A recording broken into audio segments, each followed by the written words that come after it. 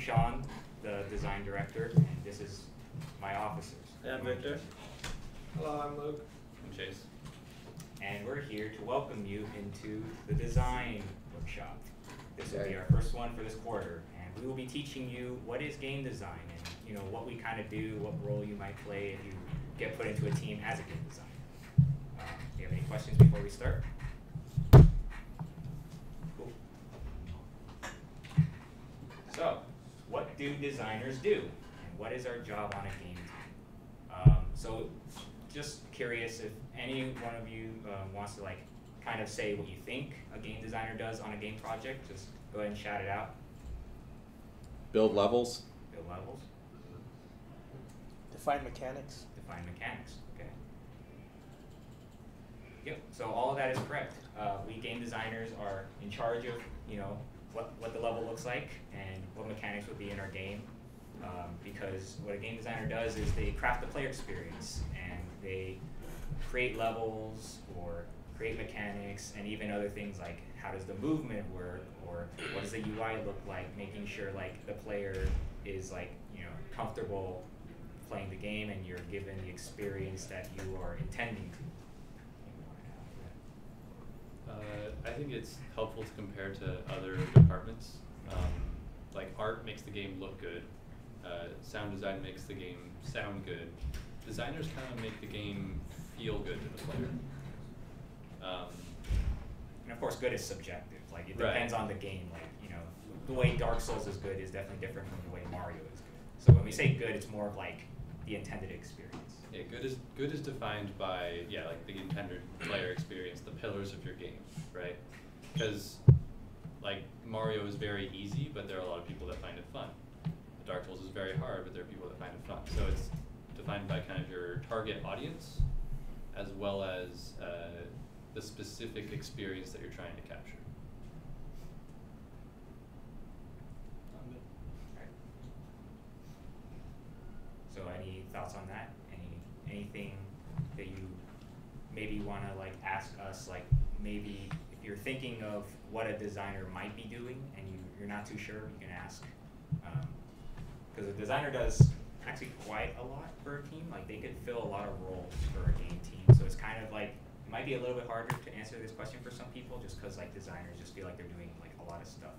And so there's no real specifics as to what they do. Is this actually same as in the movie, the director? Sort of. It's not exactly like a director because a director's job is kind of making sure everything is placed in a specific way and are the camera shots perfect and all that. If you're a team lead maybe or a lead designer, you might fill the role of a director. But you want to say something? The roles of the designer and writer, both of those roles kind of come from, if you're comparing it to movies, both come from the writer job. So it's your job to get the mechanics behind the film and everything else to get it to work in a nice way.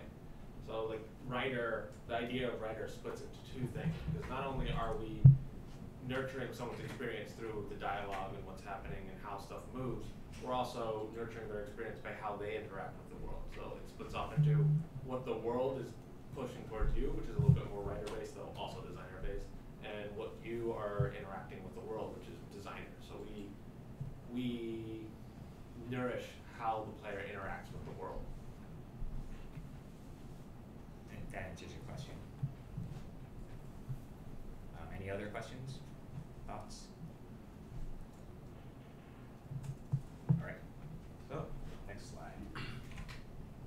What are the specializations of game designers?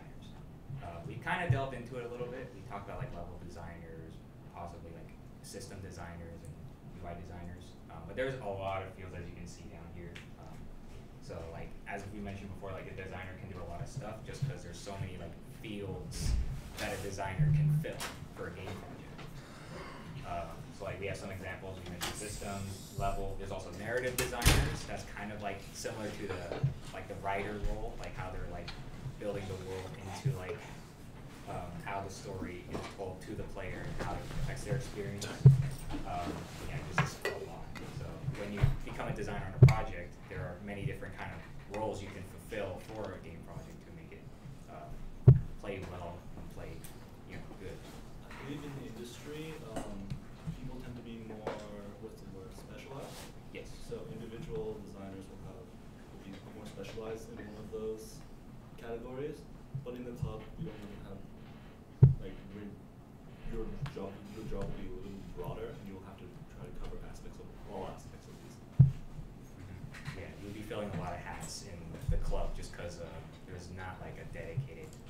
designer for a specific role in the project, just because of the scope of our projects. But yeah, in the industry, there would be specializations.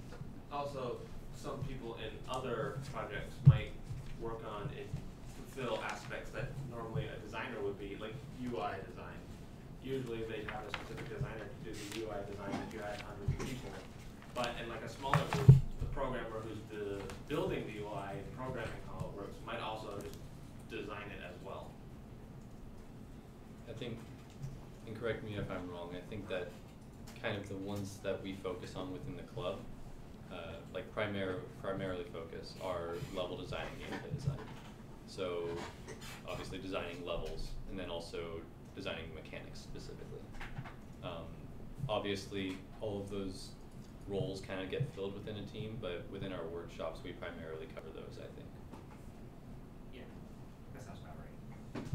You know, of course, there are other roles that we didn't mention here that can kind of bleed into other fields. So if you're in this workshop and you happen to see yourself maybe more of an artist, there's character designing and, you know, like learning like color theory to help your game design. If you're more of a programmer, you may be more of a technical designer and you're like architecting code and kind of figuring out how to talk to both the programmers and designers on your team. So there's just a lot of ways to like kind of bleed into other fields as well.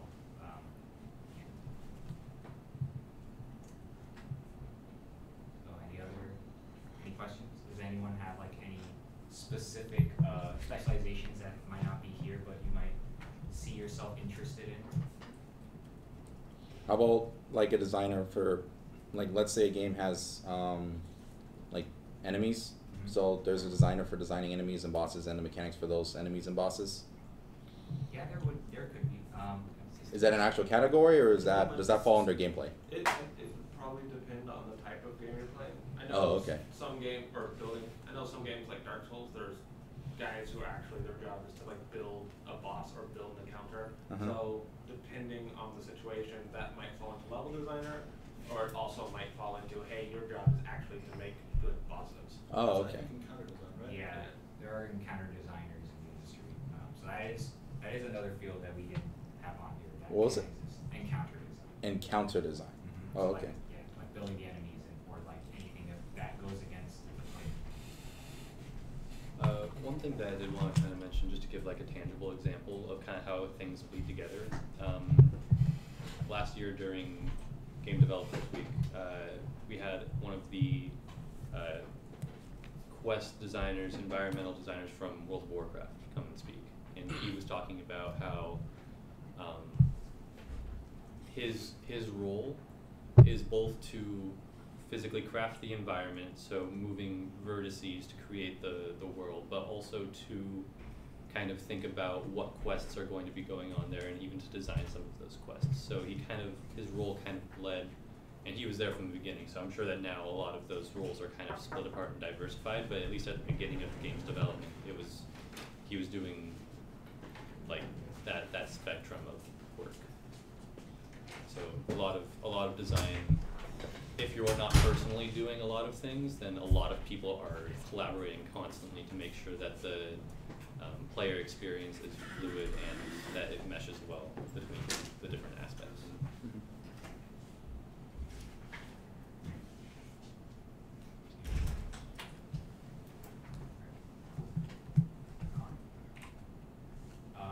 What are the goals of game design? And what do we consider a good or well-designed game? Do you want to start off? Oh, sure. As you'll discover throughout these workshops, the word fun means nothing. Really? It is completely subjective. I think that we kind of touched on it. It depends entirely on your target audience and we'll talk about like game pillars, but like the core concepts that your game is designed around. If someone else wants to kind of build on that. I think it's like fairly simple. Just think of two games with very, very distinct mechanics, and then try to figure out why you enjoy those two different games. Like, I really enjoy Dark Souls, and the reason I enjoy it is because it gets me into this flow state, and I get into the situation where I'm just playing along. And so, like, it's good design getting the people into the flow state where they're just going along and they react to all the things coming to them, and they're just reactionary, gameplay, or is it in another game that I like, which is like Civilization 6 or Into the Breach, where you're planning out stages ahead, and you're figuring out where things go, and you're strategizing.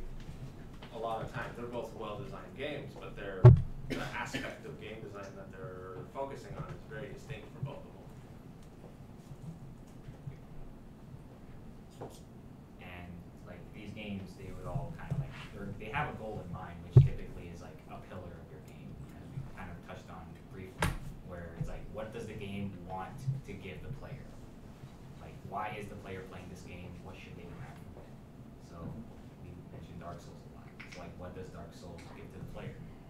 If anyone knows Dark Souls, they can answer the question. Suffering. That is a fair one. So yeah, like the whole idea of Dark Souls, in my opinion, is like the game is difficult, but to the point where it's not impossible.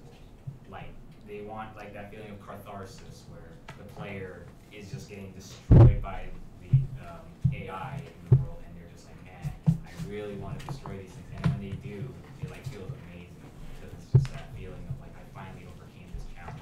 So that's kind of what I feel Dark Souls would do, and that's what, like the goal of game design for that game. Like a sense of achievement is probably the main goal. In order to get a sense of achievement, you have to put something in front of the player that it is difficult to overcome, so that way when you do overcome it, you're not like, oh, I just went over a bump. You're like, oh no, that was a mountain that I actually climbed.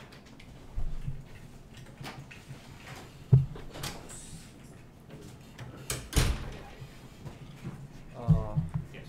Actually, talk about the Dark Souls. Cause I played the Dark Souls, so I just realized like so during like you playing Dark Souls, and even though you like beat by the enemy during the middle of the map, and you can still sometimes you can open some shortcut, and let you like I mean go through to the boss easier than the last time. So I just wonder like what kind of like specialization like in the game design for this one. I'm pretty sure that would be level design. Level design. Okay. Right? Yeah, especially if there's like the idea of like shortcuts and like creating multiple paths towards multiple areas. That sounds like a good job for someone who's like creating the world inside of like a game engine and kind of like figuring out like where could the player go, where could they end up. And I think that kind of getting into the philosophy of like, why is that good? You know, what makes that a good thing for this game? What makes that game, that decision, a good design decision, right? It's kind of, you gotta put it into this perspective of, you know, what are you rewarding the player with versus how are you punishing them? And I think that's its own workshop, is reward and punishment. Yeah. So I can't obviously summarize that in a few sentences, but the idea that you get to a certain checkpoint, so to speak, and then you can get back to that point easier, you're rewarding the player for doing well in the game by allowing them to progress faster, essentially, to get that shortcut, you know. Yeah, so I was just curious about something. When, like, early in the workshop, you guys mentioned how kind of like when game designers, they make the game, how they want to define the design for their game. One thing I heard was, like, you want to make it towards the target audience, but as Chase said, it was kind of like fun. It should not be made like, oh, just to make it fun. So one thing I'm confused about is when designing a game, do we want to focus on making it for specific target audience, actually making the game good for what it's supposed to be? Like, you know, if it was a puzzle game, we make it so it's a puzzle game, or a little bit of both, like a balance between both? I mean, I hate to say this, but it's kind of just, it sounds like a dependence on what the game design is, because like multiple games will have like those kind of different genres inside the same place. Like if I gave you, for instance, Bejeweled, like that game is primarily puzzle game. And Yeah. it's pretty hard to say otherwise.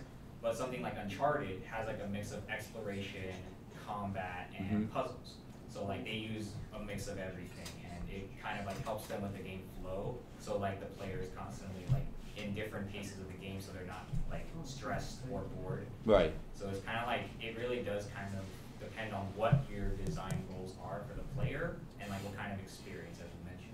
So yeah, like the kind of genres or the kind of audiences that you're targeting is like kind of like what you're designing around. Right. So some games will design for a broader audience, some will design for a much smaller audience, some will put multiple genres in their game, and some will just stick to one. But they use like a target audience as like a platform to decide on what would make the game good for them, and then work later on towards, oh, okay, if we wanted to make other people like the game, maybe people who are not a fan of this genre, how can we do that, right? So you use a target audience kind of like as a base, and it work off from there. Yeah. Okay. There are kind of two sides to the same coin. What is your target audience, and what is the player experience that you're trying to evoke? Okay. Right. Those two things are basically inseparable. They go hand in hand. Oh, okay. And you can look at it from either perspective. What kind of people am I designing for? Am I designing for people who enjoy challenge, who are looking for action, who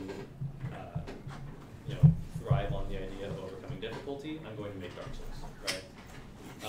Alternatively, if you're looking at, I want to make a game that is difficult but able to be overcome. I want to make a game that is challenging, but I want to find the fun in the challenge, right? Yeah. That'll still lead you to the same game, but you're looking at it from a different perspective, right? It's kind of they're one and the same. Okay, makes sense. Yeah.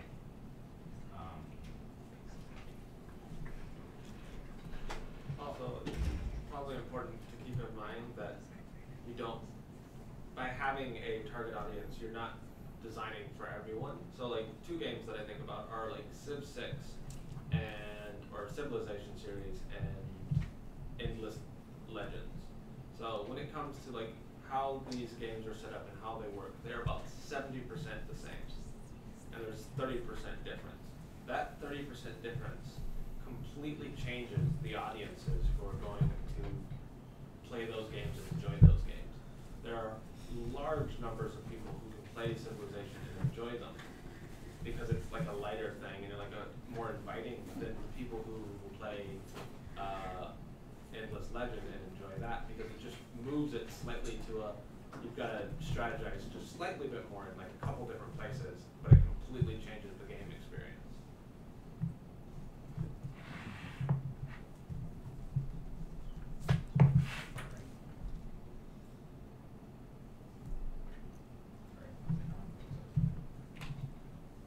So, what?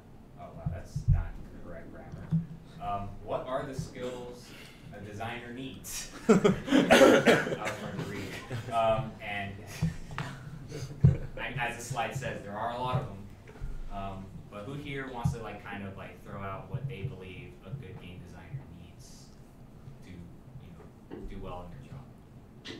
Be very meticulous, or like just be very specific. At least like design, like make everything very like down to the detail of what it's supposed to be.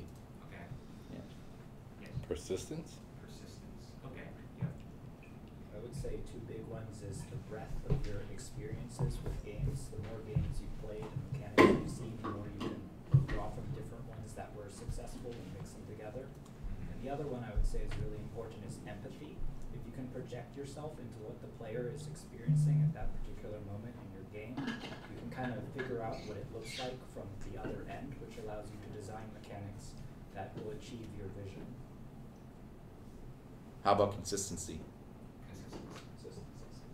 What about like a car? Like what if I'm making a game about, I don't know, racing? Then it'd be good to like designing cars. Design cars. Yeah, like nothing fancy or just So just like fields, like knowing other fields of like studies. I don't know, like I'm thinking if I'm designing a game that has racing cars in it, so then I know how a car looks like. I don't know. That depends on the type of car game you're designing. Because if you're designing those car games that they come out with a ton now, where it's like super detailed and this is exactly how a car interacts in this situation, then yes. But if you're designing the car game I made like a couple years ago, Spiral Drift, that had nothing to do with cars whatsoever. But still, you're designing a car. Technical limitations. Technical limitations. Okay. And these are all correct, by the way. No one said anything wrong yet. Yeah. We'll let you know. Yet. Are you supposed to scope the game down? That I want to say no, just because that sounds more like a producer. Okay. Although knowing scope definitely helps. Like understanding if your game is out of scope or not would definitely help you as a designer. How would that help my design? Because if you create a game with the assumption that everything you design is going to be in it, you might start seeing it break once things have to be taken out. So if you create too many dependencies, that can cause issues if your project is going into crunch mode. So like if you have like 100 things you need, but only like 50 of them can make it, if those other 50 are needed to make the experience work, then you're going to see some problems. I think it's not so much knowing what, not necessarily knowing like what, if your game is going to be entirely in scope, but rather what is the best mechanics to cut if it is out of scope. Knowing where to make those decisions. I think back to my first project here, Base 6, where I was one of 2 designers on the team, and I wanted like 6 different dungeons, where each one focused on a different aspect of the player's abilities. And like 2 weeks in, we were like, no, that's not going to work. And so instead, Thank you. we cut the number of dungeons, but still kept the idea that the dungeons were going to have focus on specific player abilities, and it still got the same point across of allowing the player to exercise the abilities that we've given them. It still kept the core feel of the game without having as much in it as I wanted. I also think it's important that even if you have the assumption, which no one ever does, of infinite time and resources to do every single design idea that goes into your head, you can get that made. You have enough resources and time to do that. It's still a good idea to look at your game and go, what are the core aspects of it that make this game very enjoyable? And once you know those, then you can build onto those and you can bring it down to that, because you just want to find what is the best part of this game, and then build from there. Yes. I don't know if this sounds more like writing, but does understanding how pacing works in a game also matter when it comes to design? Like you don't want a game, like you play a game, you don't want it to drag across the floor. Like you don't want a player to feel like, oh, this is dragging along. But I feel like that's more story, but could it also be in design as well? That sounds like an entire workshop. That sounds like Oh, I'm sorry. Yeah, that's game flow. I'm That's sorry. Like the idea of like flow, like if anyone ever see that like little graph. Yeah. Like anxiety versus boredom, it's like that. Oh, okay. You want to hit the sweet spot between, overwhelming the player and having the player being completely bored. Like there's a kind of like a channel in between those that it's called the flow state. And yeah, it's the idea of you don't want things to be boring for the player. You want the player to feel overwhelmed. Correct me if I'm wrong, wasn't that like adapted from like entertainment theory or something? Or was that something else? I'm not familiar with this, right? I was just wondering. I didn't. I've heard that something. But no, you're correct. Oh, Yes. okay. He's from psychology. Yeah. She gets me high, the one who wrote the research about it. There we go. Yeah. Interesting. I haven't heard this one from the crowd, but listening. That is an important skill as a designer. And it's funny because it's actually inside of a book called The Art of Game Design. I believe Jesse Schell claims it's like the most important skill a designer can have is listening above all else. Because as you'll find out in the club, unless you're designing a game by yourself, you're most likely going to be talking to other people. Programmers, artists, audio people. Even if you're designing a game by yourself, you're gonna have to be listening to feedback as well. Right, you also have to listen to playtests. So you're gonna have to like talk to all these different disciplines, even like your testers, and so like being a designer who knows how to listen is also very important. Not everything you're gonna make is going to be the best first try. You're gonna always want to reiterate on it, and having other people to talk to and listen to definitely helps improve what you're making. Yeah, I think kind of building off of perseverance, it's important to kind of have thick skin and not not be so partial to this, like, oh, I have this great idea, and then you implement it and it's exactly how you want it, and you test it on a bunch of people and everyone hates it. Like, that hurts, but you have to kind of just, you know, suck it up and, all right, my idea wasn't good. Let's move on, you know? If you're designing a game for Go yourself, faster. yeah. If you're designing a game for yourself, then you know, do what you want. But Well, yeah. most of the time when you're a game designer, you're going to be designing games for other people. So it's important that like the game you create like takes in feedback from those who are playing the game. So you guys talking about listening, right? That's very important. So I'm wondering, like, if you work like in a game studio, right, and you have a supervisor who's the one who pays you your salary, right, and you know you want to keep them happy, right?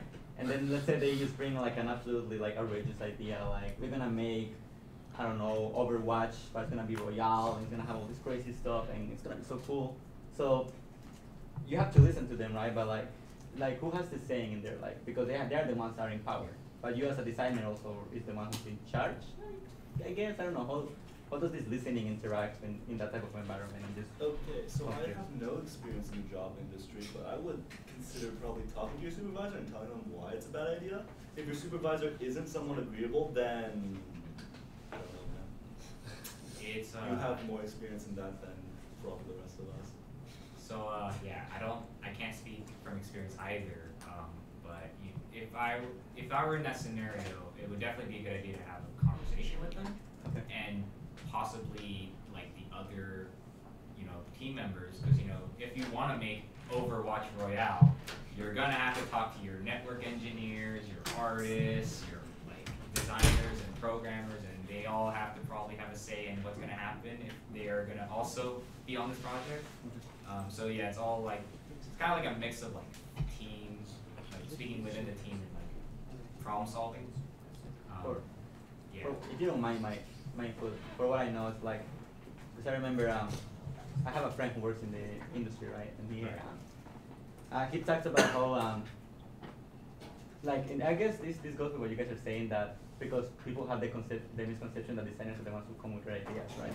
But it's more like you're saying that the designers are the ones who listen to everybody's ideas and put them together.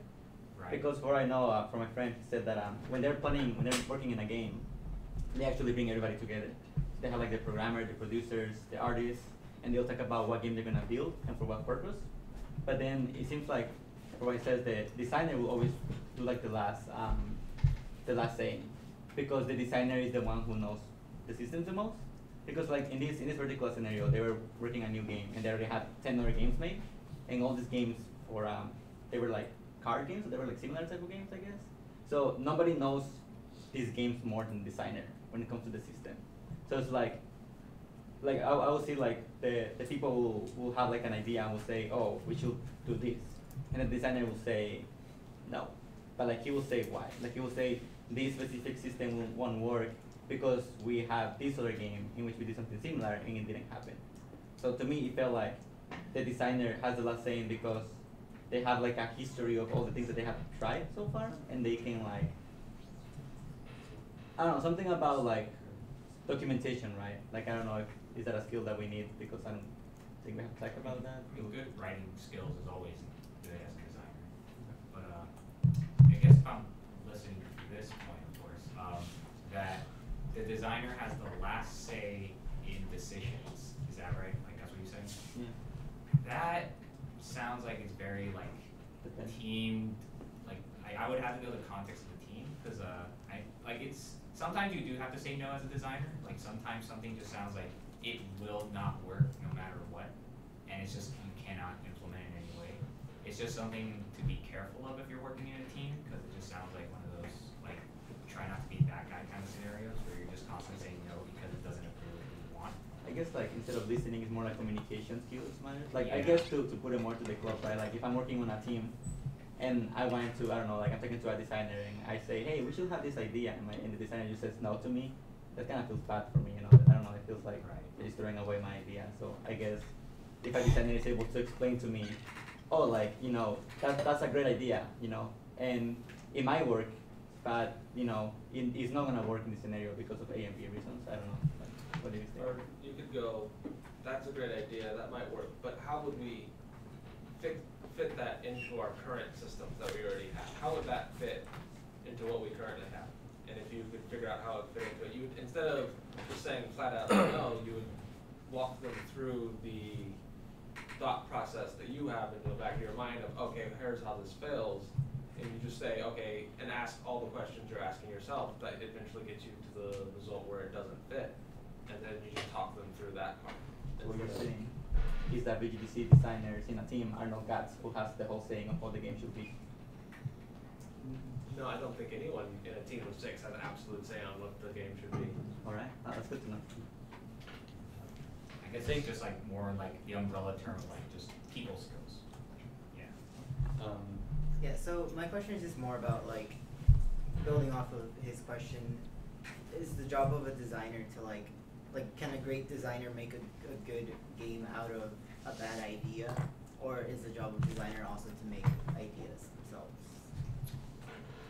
Well, the designer definitely is definitely the one who comes up with ideas, because they are at the end of the day kind of making decisions for the game that they're trying to craft for the player. And on your point of, is the designer's, can you repeat the first part of the question? Like can a great designer make a good game out of a bad, or like, you know, quotation marks, bad idea? That can work, yeah. I think this goes back to the subjectivity of like what makes a game fun. You know, it depends entirely on the game. If I told you I'm gonna make a game where the player is gonna struggle real hard and he's gonna lose over and over and over, and eventually he'll win, you'd think that's probably a bad idea. But Dark Souls pulls it off, right? Like, it's all about the context of the game. It's all about building around that idea, how it interacts with your other mechanics. If that was your design philosophy for Breath of the Wild, it might be a little bit trickier to pull it off, right? Because Breath of the Wild's pillars are more centered around the world exploration, and not so much about, you know, extreme challenges. I think the most challenging parts of that game are like the puzzles, to be honest. So yeah, it goes back to kind of what is the vision of your game. Furthermore, there are games that, like, I would say are fairly simple to design and don't really do anything that I find very interesting, like design-wise. Basically, all it is you're just walking forward inside of a building, like Stanley's Parable. You don't really do much design-wise. There's like 1 or 2 puzzles, but even those are fairly simplistic. But the game, I find it incredibly enjoyable because it has this incredible writing and this very interesting world that you're exploring, and like how games work as a whole. So like a game is built of a lot of different things, and even though design is usually like one of the center pillars, it's not necessarily have to be one of the center pillars. You can have games that are like, okay, we're just going to take first-person shooters, and we're not going to design basically anything new. You're still going to have to do a bunch of stuff as a designer, but we're not going to do anything new, and we're going to change it in this slight way, not design-wise, but just story-wise. I mean, there is a lot of ways a game can be well designed off of a bad idea. I mean, there are games out there, I just can't name them, of course, off the top of my head. Yeah. You know those games that are those shooters like Uncharted that are like the same, like you can pick it up, it's the same controls, same buttons. Like boots on the ground, shooter. Correct. Okay, yeah. Is there like a platform that designers use to just make their own games from that? So like some kind of standard like template almost? So a lot of those games, from what I know, are made, so like one company makes a bunch of those games. So like Call of Duty, there's a whole bunch of companies, or there's like 3 or 4 companies that just make Call of Duty games. They make other games as well, but mostly they just make Call of Duty games. So they have their Call of Duty game, and then they're like, okay, we have most of the structure for a Call of Duty game already here, let's just change 5 things. It's a lot easier to make a sequel than to make a new game, because you have a lot of the groundwork laid. But I don't think there's like one place that every single person who's ever made a first-person shooter just goes, okay, that's what we're using. There's like, oh, here's core ideas, but you still, so like Doom is kind of like the first-person shooter. In some ways, not many games have changed very much since Doom, but in a lot of ways, people are like grappling, hooking, and like flying all over the battlefield. Like what was that new first-person shooter? The one with the giant mags. Titanfall. Titanfall, like Titanfall and Titanfall 2. That's like, oh, you're not really changing too much from the basic first-person shooter idea, but in another way, you're completely different, and it's kind of revitalizing the genre and stuff like that. So let me take it like a little bit more primitive. Let's say it's a swipe type game. Same mechanics, same everything. It's just some things that you can just build upon that you don't have to start from scratch. Yeah. I mean, as designers, we kind of like, you know, we play games as well to help us, and sometimes we see stuff in other games that we like to implement in games we design. So, you know, that kind of swipe type of game, there's a lot of different games that already use that mechanic, and we can kind of like pull some of those things and then maybe adapt them to create the game we're designing. Are you asking specifically, like, can you download something that you can build off of, or are you just asking, okay. But I see what you're saying, but that was my original question. I feel like that would probably be a little bit more program perspective than design perspective. I mean, there are plenty of YouTube tutorials. You can look up how do I make a first-person shooter in Unity, and there will be Free assets. a 15 video long series of step-by-step how to program. Here you can download the project, you know, just a Google search away, you know. Yeah. How much time do we have time for me to go on a tangent? We got like 23 minutes. For me to go on a tangent? I have a question about skills Yeah. real quick. Do you mind if I ask about skills? Yeah. So you guys listed like 20,000 skills. How do I get better at design? I want to get better in. My best answer? Yeah. Just do it. Get on it. It might be. But I mean, that would be my answer is just, you know, just do it. Just go into a game project and just try to be a designer. Because, you know, the first time you do it, you're probably going to like learn a lot, probably going to fail and succeed at certain things. And that's just, I feel like the best way to like, evolve as a designer is to put yourself in a team and like see those situations where like you have a hard time like designing something and then like what you can learn. Fail faster. Fail faster. I thought someone was at the door. Chase was pointing at the poster on the door. Fail faster. That's the club motto. Another useful tool that I like for learning how, not how to be a better designer, but learning how other people design, are like GDCs. What's that? Game design conference. If you just Google GDC, there's a lot of specific ones. Some of them are like on art, some of them are other stuff. But you Like can these find presentation? Are Pardon? these presentations or? Yeah, Oh. they are. Presentations made by They're made by, yeah. Isn't every year they have like a GDC conference and then they Yes. yeah, and then there's like presentations. Oh. And they teach a lot of stuff. It's really cool. Oh, all right. Is there like an academic one that you recommend? Oh, wow. Okay. None off the top of my No, head. So there's presentations about design? Yeah. Which, There might be some. Which ones? Yeah, GDC. Looking for academics, there's probably some like PhD papers about game design psychology that you could look at too. We have a book this thick in the Quiet Lab. Quiet Lab, it's ICS 144. It's like that way. You know, like the ICS building? no. Oh, the old one. Yes. There's like a strip of buildings to this, or like a building with like a bunch of rooms to the side. 144. Any other thoughts before we move on? So it's ICS 2. Alright. What are the day-to-day tasks of a design? Playtesting. Playtesting. Yep. So like other than like, you know, designing and, you know, writing game design documents, which we will have a workshop on about, you're also going to be kind of in charge of like, you know, trying to figure out what works and what doesn't work in your game, and the only way you can really do that is through put your game in front of a person and have them play it. So most of the time, your dev cycle as a designer is going to be, you know, crunching some numbers and like figuring out some interesting decisions to make for your game and asking to implement them little by little, and then to figure out if that's something you want to go with, you test it in front of someone who's like ideally never played your game or is within your target audience, and just have them give you feedback. So yeah. How do you do that? Like I understand what you're saying, but like to me it sounds like I'm gonna have like, for example, I'm making like a I don't know, League of Legends or World of Warcraft, and I have like a skill, how do I go from, oh, this is gonna hit 20 damage? Okay, now let's try 25. Like, how do you have any advices on, because I feel like that's gonna happen to me, like when I'm playing a game, and I don't know, should I be doubling the number? Should I be going down? What should I do? See, this question has a lot of answers. Number crunching is tough. We probably have a workshop. Some balancing? Yeah, I guess like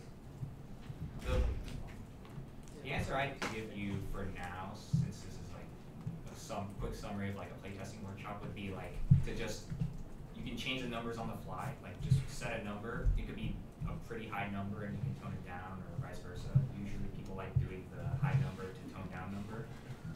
And you can just change the numbers in game, because depending on the way you're playtesting this, it could either be like a cheap prototype on like an engine, or a tabletop, like pen and paper, that you set it up and you're just testing this one thing.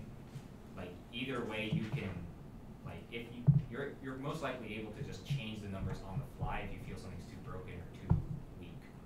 So that answers your question. That's perfect. And I think it's important to note, if you're testing your game on someone, they will rarely ever say to you, this bullet deals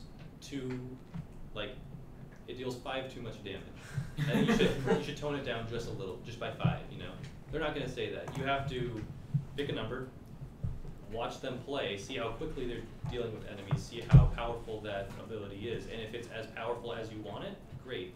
If it's too powerful or less powerful, then change it up. But it's entirely dependent on like how strong do you want this ability to be, what dials would you prefer to turn. If you want it to be like big damage, you know, maybe increase the cooldown a little bit.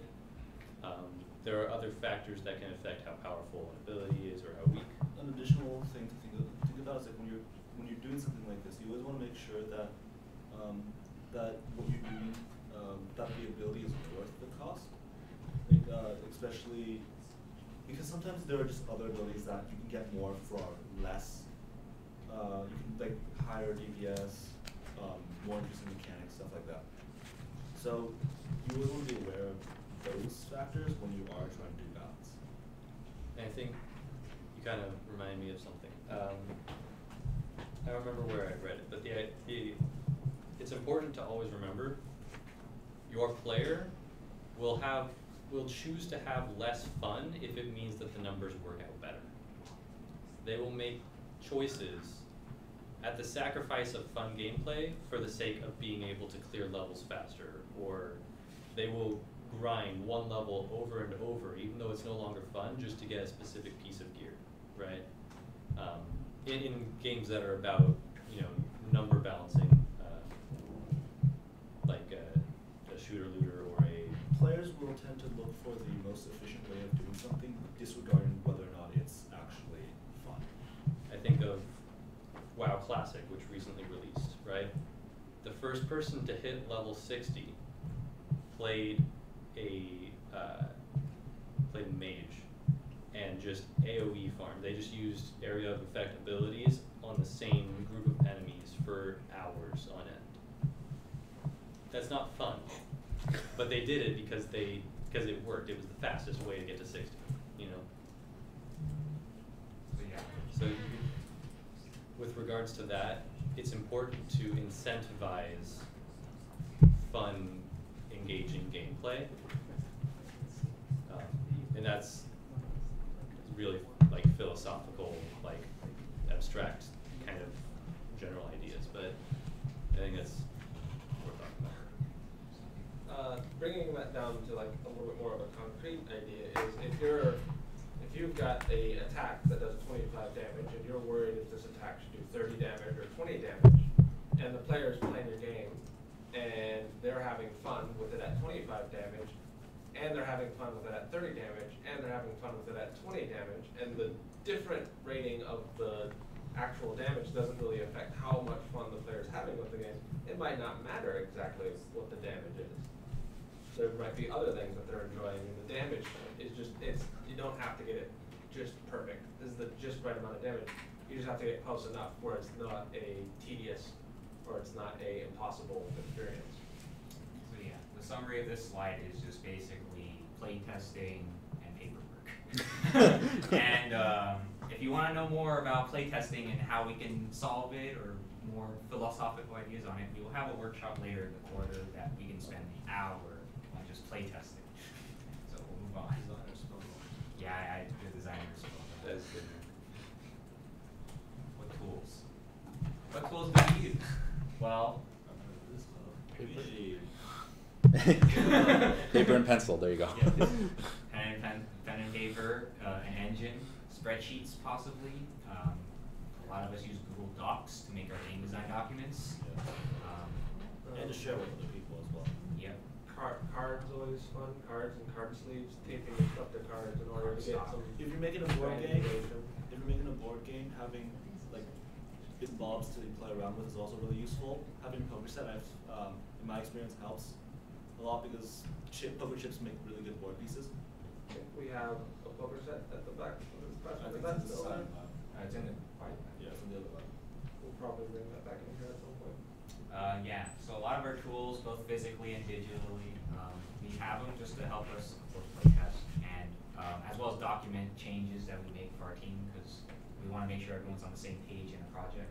An important thing to note is that if you're making a prototype for a game, it doesn't have to be detailed. You can use literally anything as long as it gets the job done. Yeah. And you don't need to test the entire game at once. You can just put a player in this one room and have them test that room. You don't need to test the entire game to see if the entire game is good. You can do it incrementally.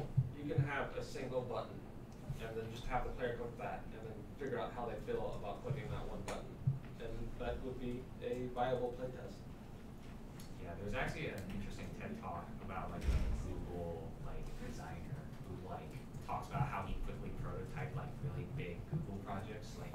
I think one of them was a slideshow where you can use your hands to move the slides, and literally how he did it was just tying string to chopsticks and putting them behind a little projector or something. Every time you pull on a chopstick, it would move the slide left and right. So there is a lot of ways you can prototype something that sounds completely big or something really simple. So yeah, just a lot of physical tools, just anything to help us get the job done as well. Any other quick thoughts?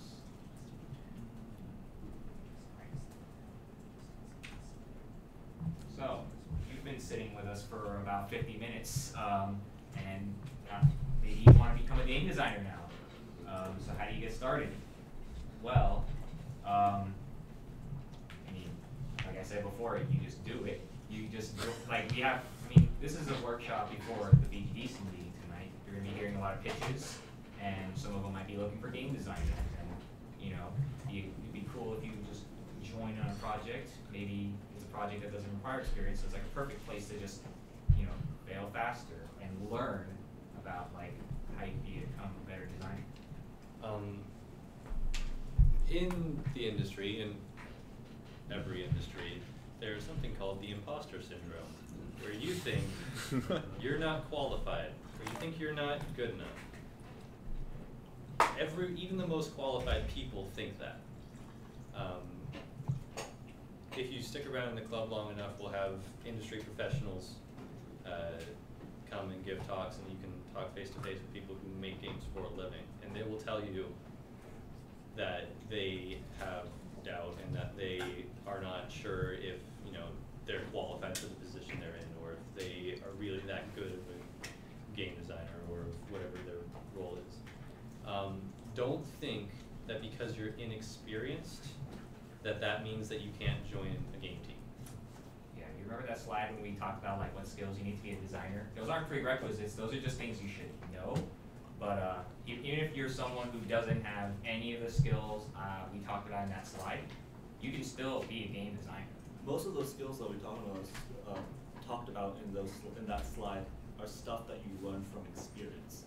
And the best way to get experience is to just do it. I am definitely not proficient with most of those skills. I'm sure a lot of us can say the same. But I would highly suggest joining a scaffold project. That's the first thing. I joined a scaffold project first, but it's got a whole bunch of programming and stuff already down there in place, and so you can just design on top of it. And I think the scaffold projects are like a top-down one and a platformer. Both 2D. Yeah. And a video game, maybe you're like on a game project and maybe you want to practice your design further, you can always try and design like a tabletop game, a card game, or board game, something that you can like rapidly prototype and practice playtesting since programming on an engine might be harder to get as many playtests in just because you're reliant on like making sure the code works, but sometimes you can just whip out some pen and paper and make your own game, or try to simulate the game you're already designing and try to put it into pen and paper format so it's easier to playtest. So Also, the fact that you're here is a good thing. Keep coming to these. We will keep giving you nuggets of information that we have learned from the people before us and that we have learned from experience. And hopefully that kind of gives you a general idea of how to be a designer. We're okay designers. I like to think so. So, Are workshops usually like this, or how are workshops? Like, what are the workshops gonna be like? What's the common structure? Oh. No, this one? we have a list of what comes next in workshops. So yeah, we kind of planned out already what we will be teaching throughout the quarter. These are just a couple of things we will be touching on. Next week will be game design documents, because now that by that point you'll probably be in a team, and it's important to know how to make sure everything you design and talk to your team is documented. These are some other workshops that we have planned for the quarter, as well as having some of us play some games and talk about the design within them. So those are our plans for some of the workshops throughout this quarter. yeah, most of them will be kind of us talking and then some discussion. That seems to be the pretty common format. There might be occasional activities.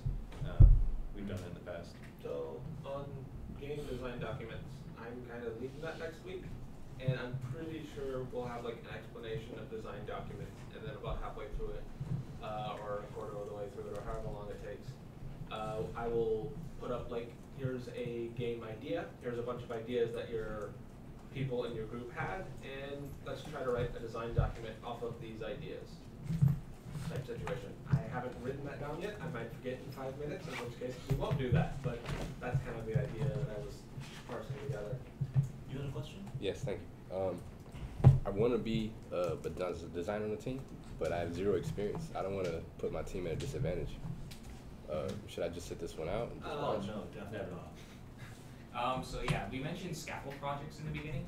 These are projects where it's like a very beginner project. Like, this is designed for people to go on if they have zero experience. You were asking earlier about whether or not you could find, like, for example, like if you could find online, like a game, like a first-person shooter. Something to start with, so I can just build. from Scaffolds. there. That's what a scaffold is. Scaffolds That's are that. exactly perfect. We have 2 scaffolds, as mentioned before: 2D platformer, 2D top-down. So let's say, for instance, you're on a scaffold project, the platforming one. What you'll be given is you have the Unity engine, and you'll have a character with a basic movement script with WASD, some ground, and I think, is that right? Is that Throughout right? the pitches, after the pitches, we're gonna show them the actual game. So we're gonna put it up, and if you go to the meeting, we're gonna actually show what is inside of each project, so you have a good idea of what it is. So basically, oh, sorry. So basically, once you have the scaffold, you already have a game. It's literally a character moving on a screen. Technically speaking, you could have been done at that point, but as a designer, you can add on to it. So like, you can create a more intricate level. You can add enemies. You can make the camera changing that part of it, all that such. And this is basically a safe place for you to just try stuff out, because even if it doesn't work, you already have a game. So Very relatively few games that will be pitched are intended to be, portfolio pieces. And they'll tell you if they are. If it's not a portfolio piece, it's totally fair game. That means that the team lead obviously would like the game to work out, but it's not crucial to them getting into the games industry. That's what, like, there's kind of a distinction between experience kind of pieces and then portfolio pieces. Scaffolds are very much on the lowest end of people. It's not that they don't take it but it's more to be entry level, and it's not going to be a polished AAA game. It's going to be a learning experience. Yes. The purpose of those is to fail faster, so that everyone on the team, regardless of role, learns both how to work in a team, specifically within club, how their role functions within a team, and then just generally what game development means, like how do you do that well? You know? Is signing up for the scaffold project the same process as the regular? Yeah. We'll go over, if you go tonight, we'll go over and explain all of that tonight at 8, I think. But basically, it's like a scroll down list, and it'll be all the different project names, and then it'll be scaffold. Okay. But like my first project was a scaffold, and I think it's a really good experience. But we have a lot of programmers in our club, and so there's a whole bunch of people who are fairly good at programming. And so just having someone on the team, even if they're not incredibly experienced, who's thinking about, okay, how do we want this game to be designed, has an incredible boost compared to not having someone who's doing that. Yeah, you had mentioned, am I going to put my team at a disadvantage? I would say quite the opposite, like he's just saying. There are, unfortunately, a lot of scaffold teams that end up being majority programmers, because that's the makeup of our club. Yeah, it's makeup of the school. And so having, like you said, someone dedicated to design and someone who's coming to these workshops and can kind of, you know, is thinking about specific ways to make things better, is a great improvement. And is it over the course of the quarter, a project? It's over Yes. the course of the quarter. As well as these workshops, so you can kind of do both. I would also highly suggest, if you want to focus on learning how to design or learning how to do any other aspect, try not to be the team lead. We want team leads, and it's a really good idea to have team leads, but I was a team lead on my first one, and I basically just team led. I basically did production. So if you're interested in production, be team lead, and yes, please be team leads, but if you're like, I really want to practice at design, it might not be, being a team lead will take up a lot of your time. All right. So good, the door? So that's we finished just about in time, but we still got 2 more minutes. So if anyone has any last minute questions, yes. So here when we play a game, we take a game as a game. So, but we didn't realize the game is combined by different pieces of the which works by the game designer. So I just want I would like to see some example from very good game, and about which part of their game design is good. I think, do you guys have this kind of workshop? Yes, I believe. So you mean looking at a game and analyzing it? Yeah, yes. Those are And which part of the game design is good and why? We usually have 2 or 3 weeks in which we just have game workshops, whereas we as designers, we design officers will pick a game. Each one of us will pick a game that we like, we enjoy, and explain why we like this game, what we think we did well, what can improve, stuff like that. Yeah, so these are kind of workshops within the first 6 weeks of the quarter, but for the last 3 weeks we have this little thing called Game of the Week, where we have one of us hop on this computer and play a game, and we can discuss it, have people shout out what they feel about the game, and have the design officer at that time explain what aspects of the game is well designed or maybe not well designed. Not everything's perfect, and so those might be the kind of workshops you want to look out for, towards the end of the quarter. We wanted to make the beginning more like things that every designer should know, and then once we get through all that, then we start going into maybe delving into actual gameplay and other games. Yeah. So it's 3 o'clock, so you all are free to leave. But if you have any more questions, we'll still be around for a little bit.